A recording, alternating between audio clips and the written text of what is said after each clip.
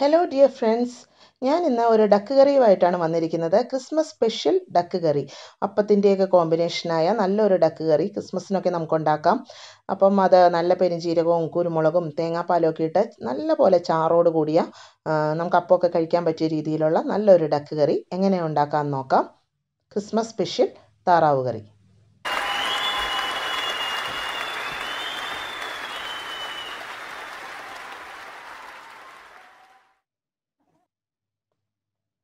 അതിനായിട്ട് ഞാനൊരു കുക്കർ എടുത്ത് വെച്ചിട്ടുണ്ട്.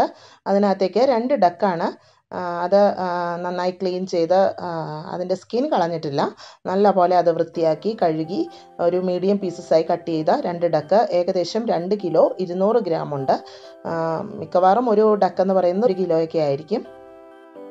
അപ്പോൾ അത് നമുക്കൊരു കുക്കറിലേക്ക് ഇട്ട് കൊടുക്കാം. ഞാനിവിടെ ഉപയോഗിച്ചിരിക്കുന്നത് ഹോക്കിൻസിൻ്റെ കുക്കറാണ്. ഹോക്കിൻസിൻ്റെ കുക്കർ അത് പ്രത്യേകം പറയാൻ കാരണം, ഹോക്കിൻസിൻ്റെ കുക്കറാണെങ്കിൽ 3 വിസിലടിച്ചതിന് ശേഷം നമുക്ക് ആവി പോകുന്നവരെ വെയിറ്റ് ചെയ്താൽ മതി. അല്ല, റെസ്റ്റിംഗ് ടൈം കുറഞ്ഞ കുക്കറുകളാണെങ്കിൽ, ആവി പോവാൻ പെട്ടെന്ന് പോകുന്ന കുക്കറാണെങ്കിൽ നമുക്കൊരു 3-4 വിസിൽ വരെ കേൾപ്പിക്കാം. അതിനകത്തേക്ക് 1 ടേബിൾ സ്പൂൺ മല്ലിപ്പൊടി, ഒരു ടീസ്പൂൺ മഞ്ഞൾപ്പൊടി, ഒരു 3/4 ടേബിൾ സ്പൂൺ മുളക് പൊടി, 1 ടേബിൾ സ്പൂൺ ഉപ്പ്, ഇത്രയും ഇട്ട് നല്ല പോലെ മിക്സ് ചെയ്ത് വേവിക്കാൻ വയ്ക്കാം. സാധാരണ ചില കുക്കറുകൾക്കൊക്കെ 5 വിസിൽ വരെ വേണ്ടി വരും.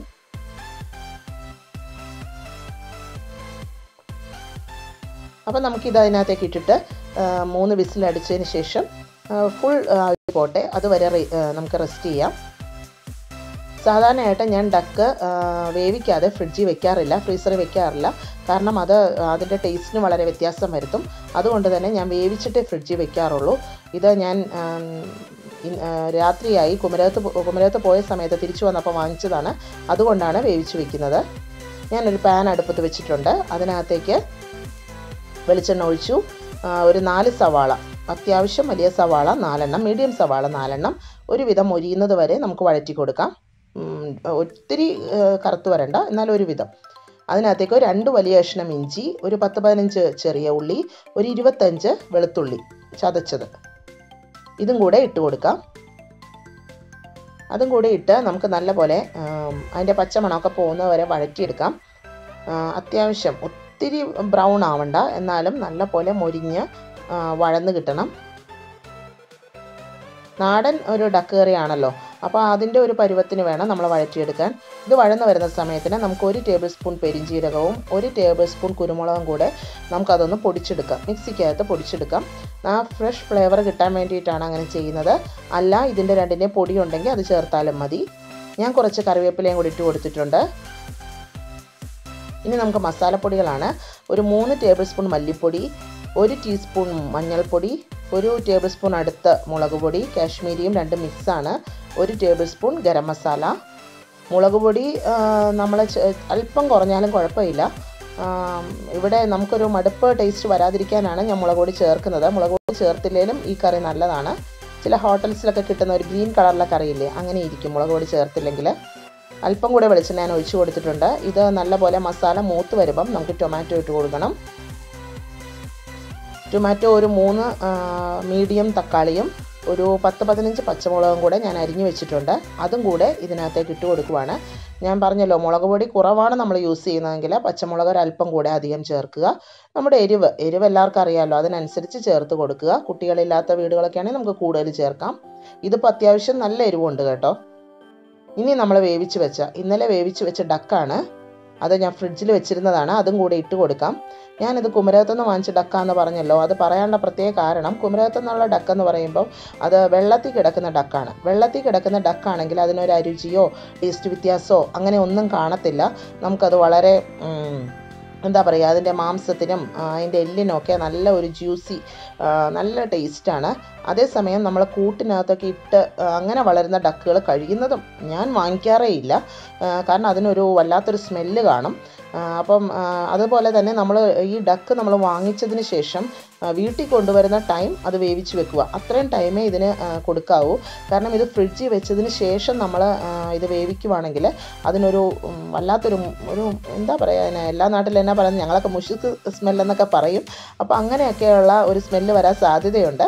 അപ്പോൾ നമുക്ക് ഇത് ഫ്രിഡ്ജിൽ വെക്കാതെ കഴിയുന്നതും വാങ്ങിച്ചു കൊണ്ടുവന്ന് നമുക്കിനി കറി വെക്കാൻ അപ്പോൾ തന്നെ ടൈം ഇല്ലെങ്കിൽ നമുക്കിതുപോലെ വേവിച്ചിട്ട് ഫ്രിഡ്ജിൽ വെക്കാം, എന്നിട്ട് കറി വയ്ക്കാം. അപ്പം നല്ല പോലെ വെള്ളത്തിൽ കിടക്കുന്ന ഈ കായൽ പിന്നെ പുഴയൊക്കെ ഉള്ള സ്ഥലങ്ങൾ അവിടെ നിന്നൊക്കെ ആണെങ്കിൽ അങ്ങനെ വാങ്ങിക്കുന്നതായിരിക്കും നല്ലത്. അല്ലെങ്കിൽ എല്ലാവർക്കും അത് ഇഷ്ടപ്പെടണമെന്നില്ല. കൂട്ടി കിടക്കുന്ന ഡക്കൊക്കെ അത്ര ടേസ്റ്റ് അല്ല. ഒരല്പം വെള്ളം കൂടെ ഞാൻ ഒഴിച്ചു കൊടുത്തിട്ടുണ്ട്. ഇത് നല്ല പോലെ തിളച്ച് വരണം. നമ്മൾ ഡക്ക് വേവിച്ചപ്പോൾ അല്പം പോലും വെള്ളം ഒഴിച്ചിട്ടില്ല, അതെല്ലാം ഡക്കിൽ നിന്നുള്ള വെള്ളമാണ് വന്നത്. ഞങ്ങളെപ്പം കുമരകത്ത് മിക്കവാറും പോയാലും ഡക്ക് വാങ്ങിച്ചുകൊണ്ട് വരും. കുമരകം, കോട്ടയത്തിൻ്റെ അടുത്തുള്ള സ്ഥലങ്ങളാണ് തിരുവല്ല, ചങ്ങനാശ്ശേരി റൂട്ട്, ചങ്ങനാശ്ശേരി ആലപ്പുഴ റൂട്ടിലൊക്കെ നല്ല ഡക്കാണ്. കുമരകം റൂട്ടിൽ നല്ല ഡക്കാണ്. വൈക്കം ഭാഗങ്ങളിൽ നല്ല ഡക്കുണ്ട്. അപ്പം എറണാകുളം ഈ പറവൂർ ഭാഗങ്ങളിലൊക്കെ നല്ല ഡക്കുണ്ടാവും. അങ്ങനെ ചില സ്ഥലങ്ങളുണ്ടല്ലോ ആറൊക്കെയുള്ള. നമ്മൾ നേരത്തെ പൊടിച്ചു വെച്ച ആ കുരുമുളകും പെരുംജീരകം കൂടെയുള്ള മിക്സാണ് ഞാൻ ഇട്ട് കൊടുത്തിരിക്കുന്നത്. ഇപ്പം നല്ലൊരു സ്മെല്ലാണ് വരുന്നത്, നല്ലൊരു ഫ്ലേവറാണ് വരുന്നത്. നമ്മൾ സാധാരണ ഉണ്ടാക്കുന്ന ഒരു കറിയുടെ ഫ്ലേവർ അല്ല ഇങ്ങനെ ഇടുമ്പോൾ. ഇത് ചോറിൻ്റെ കൂടെ ഞാനിത് പ്രിഫർ ചെയ്യുന്നില്ല, അത്ര ടേസ്റ്റ് അല്ല. തേങ്ങാപ്പാലൊക്കെ ഒഴിച്ച ഒരു കറിയാണല്ലോ. ഇത് കൂടുതലും അപ്പം, ഇടിയപ്പം, പിന്നെ പുട്ട്, അരിപ്പുട്ട്. ഗോതമ്പ് പുട്ട് എനിക്കറിയില്ല, എന്നാലും അരിപ്പുട്ട് ബെറ്ററാണ്. നല്ല പോലെ തിളച്ച് വരണം. ഒരുപാട് വറ്റണ്ട, ചാറ് നമ്മുടെ ആവശ്യത്തിന് നമുക്ക് ആക്കിയെടുക്കാം. ഒരു ടേബിൾ സ്പൂൺ വിനെഗറും കൂടെ ഞാനിതിൻ്റെ കൂടെ, നാടൻ വിനാഗിരിയാണ്, അതും കൂടെ ഇട്ട് കൊടുക്കുന്നുണ്ട്. ഇട്ട് നല്ല പോലെ തിളച്ച് വരട്ടെ. ഏകദേശം നമ്മുടെ ഡക്ക് കറി റെഡിയായി വരുന്നുണ്ട്. തേങ്ങാപ്പാലും കൂടി നമുക്ക് ഒഴിക്കണം. നല്ല ടേസ്റ്റിയാണ്. നമുക്ക് ക്രിസ്മസിന്, ഈ വരുന്ന ക്രിസ്മസിന് നമുക്കിത് ഉണ്ടാക്കാം. ബ്രേക്ക്ഫാസ്റ്റിന് അപ്പവും ഡക്ക് കറിയും വളരെ നല്ലതാണ്. 2 കപ്പ് തേങ്ങാപ്പാലും കൂടെ ഇതിൻ്റെ കൂടെ ഞാൻ ഒഴിച്ചു കൊടുക്കുന്നുണ്ട്. ഇതിന് മുന്നേ ഞാനൊരു ഡക്ക് റോസ്റ്റ് ഇട്ടിട്ടുണ്ടായിരുന്നു. അപ്പോൾ അത് കുക്കറിൽ വേവിക്കാതെ നോർമലി വേവിക്കുമായിരുന്നു. അപ്പം അതുകൊണ്ടാണ് ഈ പ്രാവശ്യം ഒന്ന് കുക്കറിൽ വേവിച്ച് കാണിക്കാമെന്ന് വെച്ചത്. അങ്ങനെ അങ്ങനെ ഉണ്ടാക്കാൻ ഇഷ്ടമുള്ളവർ കാണുമല്ലോ, അവർക്ക് വേണ്ടിയിട്ട്. അപ്പോൾ എല്ലാവരും ട്രൈ ചെയ്ത് നോക്കണം. വളരെ ടേസ്റ്റിയാണ്.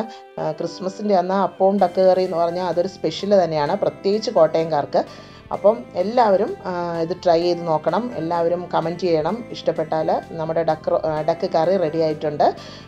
സബ്സ്ക്രൈബ് ചെയ്യണം, സബ്സ്ക്രൈബ് ചെയ്യാത്തവരുണ്ടെങ്കിൽ. Thank you for watching.